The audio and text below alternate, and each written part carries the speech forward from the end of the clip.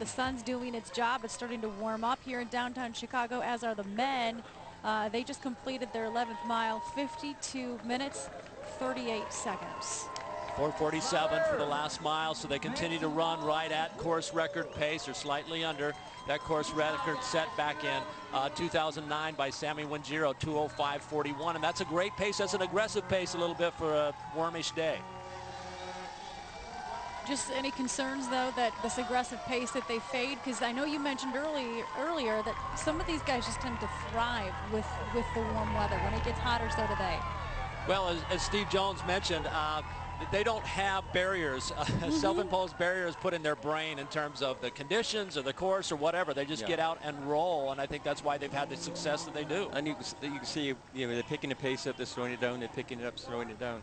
There's still a good pack there right now, and there's a lot of the race to still go. But I can see it starting to thin out maybe in 5 or 6 miles time, and the guys that really matter are still going to be there.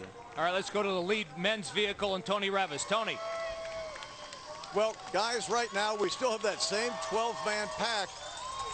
There were 13 at one point, but Atsushi Sato dropped off between 2 and 3 miles, and since that time, it's been configured pretty much the same way. Ryan Hall has been running in the very back of this pack, but looking comfortable enough. Every once in a while, and right now, for instance, Wesley Career, University of Louisville graduate, a Kenyan, but living in the United States, trained up in Flagstaff, Arizona with Ryan Hall. Part of the preparation for this marathon over the summer. They're good friends. They're running side by side. You see signs along the course encouraging Ryan Hall. The cheering you hear is for Ryan Hall. So Ryan's got a lot of support out here on the streets of Chicago.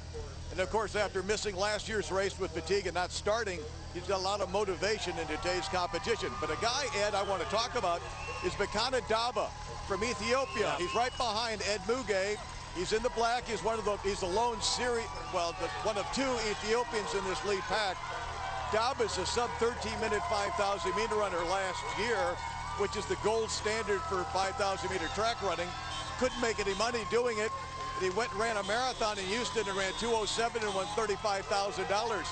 He's very, very, very efficient. Very efficient. Got tons of speed.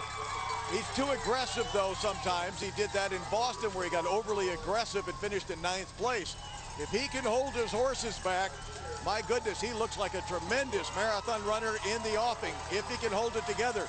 But just look at him right there in the black. Daba, his arms up, no wasted movement whatsoever. No. Just a great, efficient athlete. He looks so efficient. He just kind of shuffles along, a great example of a shuffler. But as a result of that, he's not using a whole lot of energy. And the fact that he's run sub 13 minutes with that shuffle stride just says that he's got economy, but he also has speed. And he looks bored out there. He's running so easy. The other thing about his PR of 2:07:04 and his win in Houston, his debut, that also included a restroom pit stop. So he may be faster than that. So I guess he really is efficient, right? Here's a look at the Honda leaderboard for the men's, the top 8 right there. I need better eyesight, because I can't even make that out. This is for the Egyptians and Ethiopians, because it's in hieroglyphics. We're trying to make it out. I think I need some glasses over here. But you guys mentioned Bekana Daba. He's really expected to push the pace today. He's making his debut in Chicago. Only has 3 marathons under his belt. But somebody to watch for? Well, I think Tony hit it right on the head, that sometimes he's been a little impetuous in the marathon, not patient. Again, patience followed by destruction rather than being impatient early on. He's showing some great patience right here, because he's just tucked behind. He's looking very comfortable. He realizes there's some talented people. Now, if he starts pushing the pace all of a sudden after half marathon, then I get a little bit more nervous about him. But maybe he's learned the lesson. I think they're all looking pretty comfortable right now, and all shuffling along a little bit. Right. I think there's something's going to happen, after halfway, and the race is really going to explode then, I think. Yeah.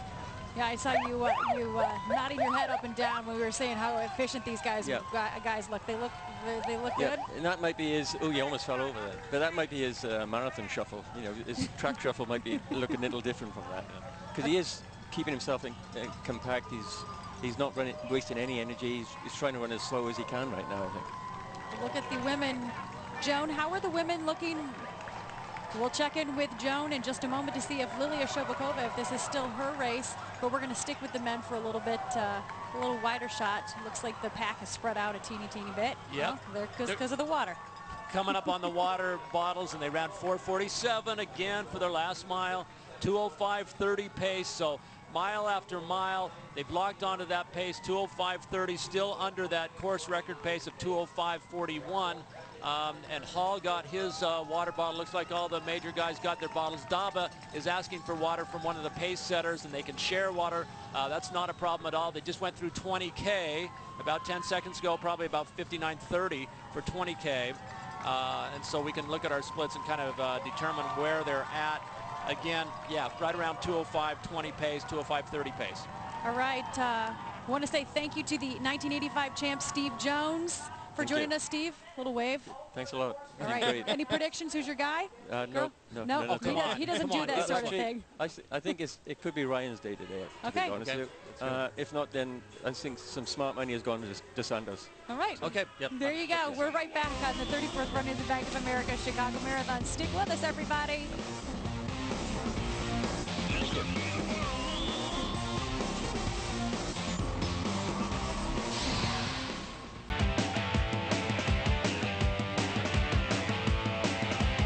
Everyone, to our broadcast coverage. We'll be covering this until 11 o'clock on NBC5 and NBC Nonstop. You can watch all the way through 1 o'clock to our streaming cam on NBCChicago.com, so you can be in Kenya, Ethiopia, Mexico. Doesn't matter where you are across the country, around the world, you can always watch on NBCChicago.com. Okay, the men, we are approaching at the halfway point. How are the men looking? Let's take a look at the Xfinity halfway split, guys.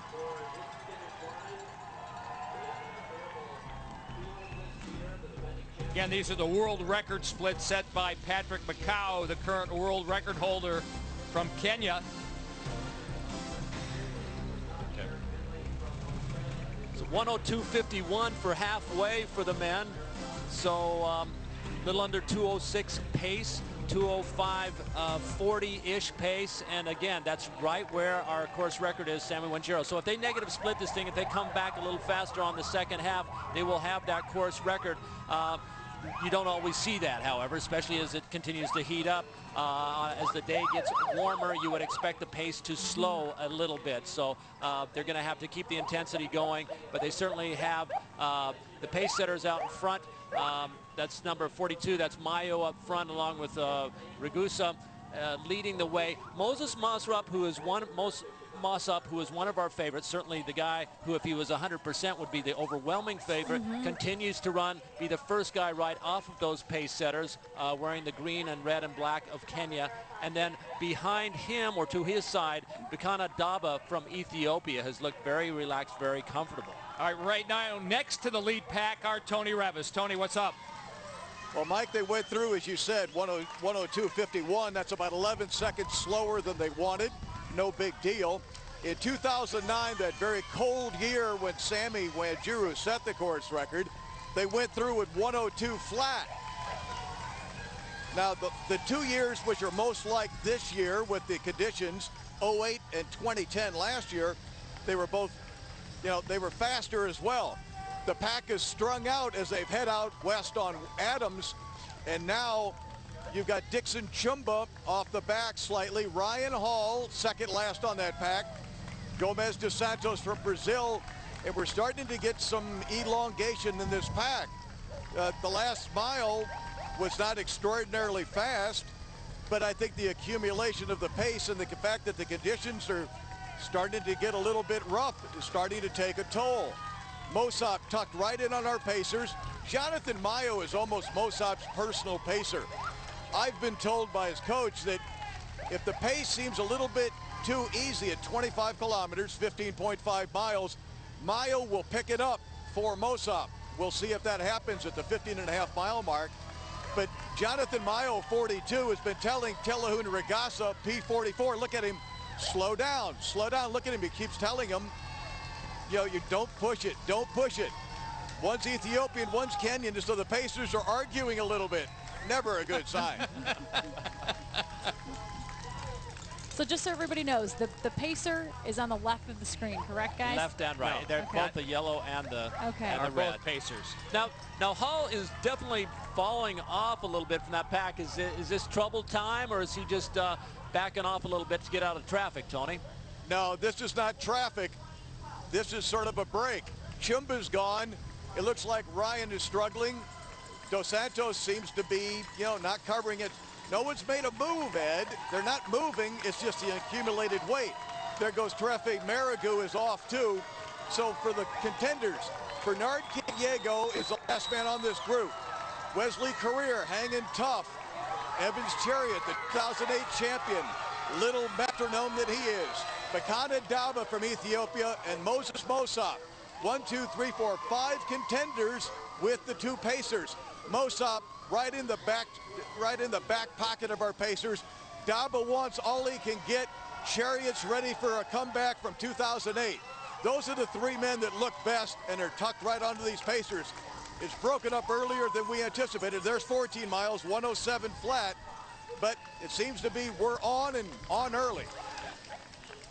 Okay, and let's go over to Joan. Women just finished a 20K in 105.47. Joan, what's unfolding with the women? Is it still Lilia? It's still Lilia and Ejugayu, and again, Kayota is not far behind them. I'd say she's maybe 10 yards. She's, I think, intentionally staying off their pace. Lilia and Ejugayu are really testing each other right now. I don't even think I see a bead of perspiration on Lilia. She is as cool as a cool cucumber, and Dababa, as I said, she doesn't know what's going to happen next because she's never been here before. But they both have very fast 10,000-meter times, and that may come into play as they continue to test each other coming into the halfway mark. Both have run sub 30-30 10Ks. Do you think Shobakova's a little surprised that Dababa is still there? I do. I think Shabakova thought she was going to be in total control of this race. I think she thought everybody was going to take her lead. They know how much this race means to her, and they also know how important that sub 2:20 marathon time is to her. But Dababa looks great. She just smiled at me. She knows I'm talking about them, I believe.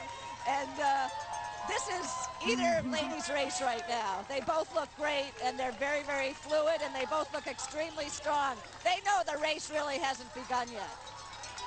You guys, we have a little bit of some developing news on the men's side as well. The fastest mile yet, they just ran 4:36.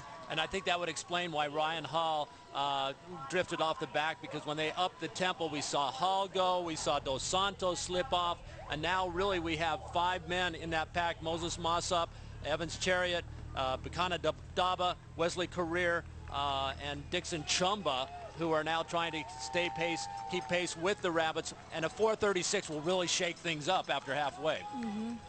The Pacers got the word to speed things up a little bit. Like, how does this unfold during the marathon? Did they just, is it their own volition? Do they take cues from somebody to speed up the pace? How do they know to slow down or to put the pedal to the metal? Well, normally the Rabbits want to run as even and as consistent as pace as possible, but we did see some discussion between the Ethiopian Rabbit and the Kenyan Rabbit as to, hey, you're going too fast. Hey, I don't care. I want to do this. So I don't know if he's received direction from someone or not, but certainly the pace has picked up, and as a result, that pack has gone from 12 down to 1, 2, 3, 4, 5, along with the Rabbits. All right. Just in case you're curious, 64,000 bananas will be consumed. Over 58,000 gallons of water will be chugged. We're right back on the Bank of America Chicago Marathon. Good morning again from Pilsen. As you can see, some of the cast panel to show you, but temperatures will make it into the mid-70s by the time most folks are done with this race. So it is going to be slightly warmer than most would prefer, but luckily not going to take it to dangerous levels. We'll continue to watch the numbers for you as they creep into the 70s and the sunshine sticks with us. Paula? That's good news. No dangerous numbers. There are 20 aid stations, 900 medics scattered throughout the course as well. So the marathon doing their part. Mike, the men, last couple of miles, they're making up some time. Well, 4:43 for the last mile.